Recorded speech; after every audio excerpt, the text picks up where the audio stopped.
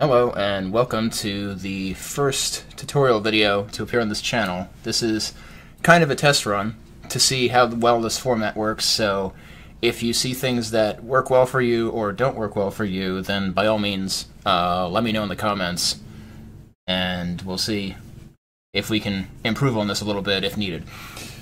For this first installment, I am going to be walking through how to play Unbreakable Determination from Ninja Gaiden. It's the background music for level 4-2. The reason that I'm doing this song is because I taught myself this on the CP33 that Bismuth brought to Awesome Games Done Quick 2017, because I ran into JRP there on Wednesday, and he expressed interest in learning the song. So I taught myself it with the intent of kind of showing him how to play it, but then I never found him later in the week.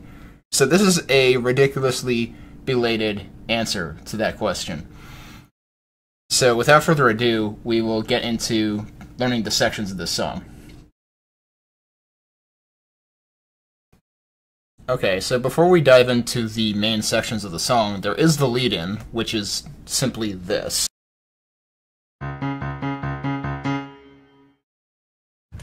So, really simple. It's just C sharps. The song itself takes place in F sharp, so C sharp is the dominant, so that's really just, like I said, a lead-in to the first main section, which we will go into next. So before we go into the first section of the song, I should just mention in general that the song isn't terribly difficult to learn because each section is the same stuff repeated twice. However, especially in the later sections, it can become pretty tricky to pull off. And it can be pretty tricky to pull off both hands together. So first we're going to discuss the right hand and then the left hand separately for the first section. So here's what the right hand sounds like.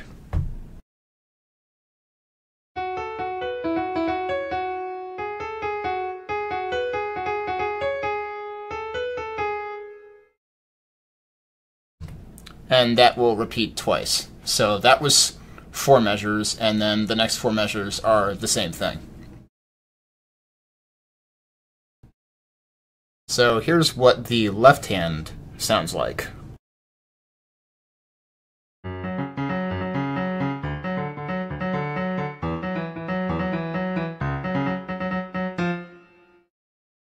Now, I played that without pedals so that it was more clear what the notes are.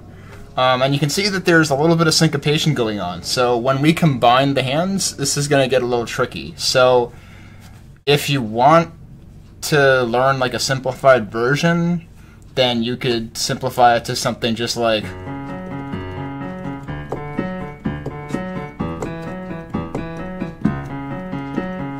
I don't know, I'm just kind of like improvising that right now. But if you want something simpler that doesn't get as confusing when you're putting the two hands together, then you could do something like that potentially. So in practice, you're probably going to want to use a sustain pedal with this, and what I do generally is put my foot down on the pedal at the first and third beats of each measure. So I should probably do something to be able to display when I'm pressing on the sustain pedal. That's one thing I could potentially do to improve this display.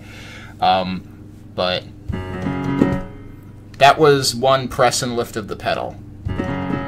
And that would be another press and lift of the pedal.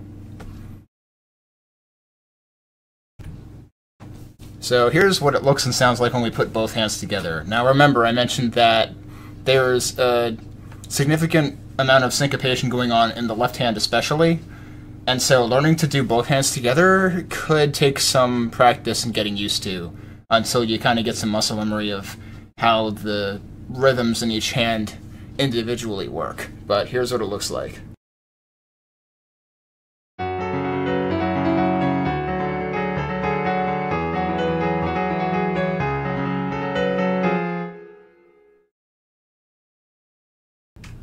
So that about summarizes the first section of the song, because it's just that twice in a row. After that, and before the second section, there is a 2-measure break, so let's go over what that entails. The right hand is actually really simple.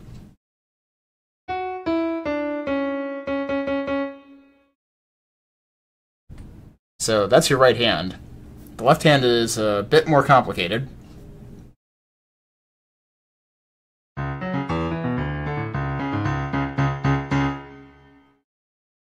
Now, I played that without pedal, but again, if you're playing the rest of this with pedal, then you can choose to do that with pedal, where you lift up and put down each time you change key. Okay, so that covers the break. And now the second section, which starts at measure 11. I'm going to do the right hand first again, and I'm going to include the break, the 9th and 10th measures, just so you can see how it flows together into the next section, because really the next section kind of has a lead-in from the last measure of the break, from measure 10. So here goes.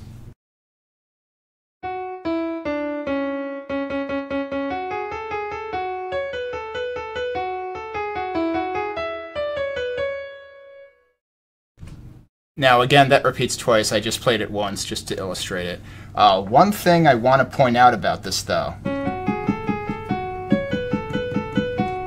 Right there, I go to the 4th finger. And the reason that I go to the 4th finger is because it's going to immediately go down here.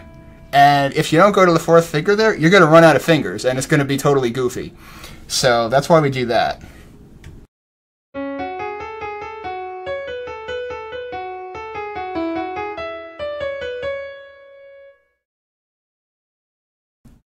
Now, the left hand for this section is very similar to the left hand for the first section, and actually this left hand is how the rest of the song goes.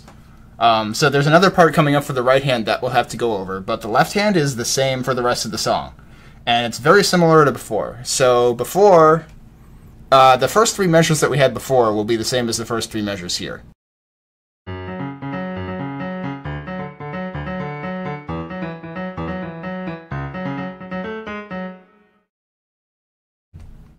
So you can see that the only thing that changed was the very last part, because before we had...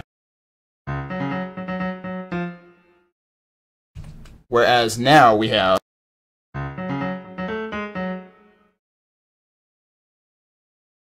So at this point, the only thing that's left to learn is the final right-hand section, because the left hand is going to be the same as what we just learned for the previous sections, because like I said, it's the same for the rest of the song. But the final right-hand section is definitely the most difficult part of the song to play. So I'm going to go over it a little slower than the other parts. 1, to make it easier to see on the display, and 2, so that I don't butcher the whole thing.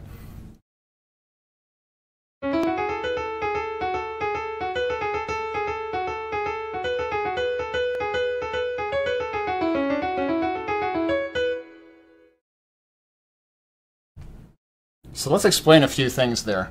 First of all, this again is a lead-in from the previous measure. So what we really have here is that's basically the last measure of the previous section. So that first scale upward is in the previous measure, so measure 18, because measure 19 is really where this all starts. So I want to discuss some of the fingerings in that last section, since it is tricky. First of all, for the lead-in, I start on my 2nd finger and immediately cross over to thumb, so that I can immediately just go up the E major scale up to B. So that makes that really straightforward. For the next section, you could potentially go straight to middle finger from having your pinky on B. What I tend to do is go to the 4th finger and then switch my fingering to make the middle finger hit A the second time through. Like that. But it's up to you, whichever one you feel more comfortable with, really. Now, measure 21 into 22 is where things get really hairy.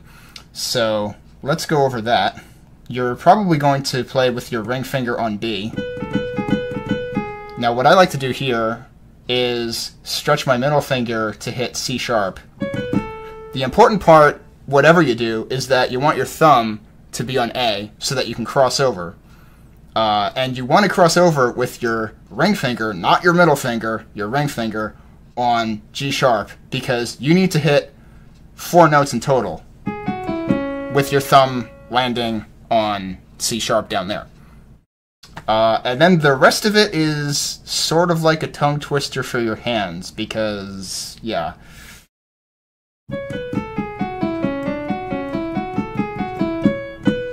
That's what the rest of it goes like. The part that's tricky is you basically doing...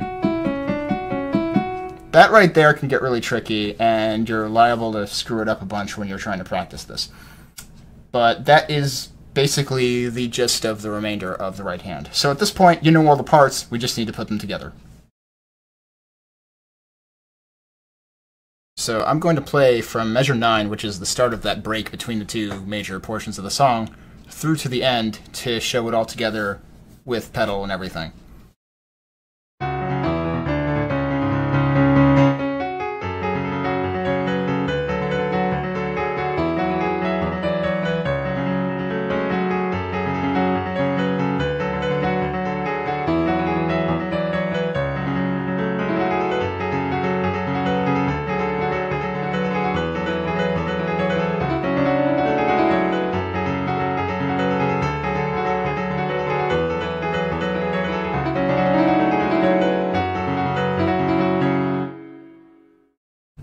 And that's what would happen if you wanted to loop and play this forever, which I don't really, but for illustration purposes, that's where the loop would restart. So that wasn't quite perfect, but hopefully it got the point across. And hopefully this tutorial was helpful. And like I said, if you have questions or feedback, feel free to leave a comment. And thanks for watching.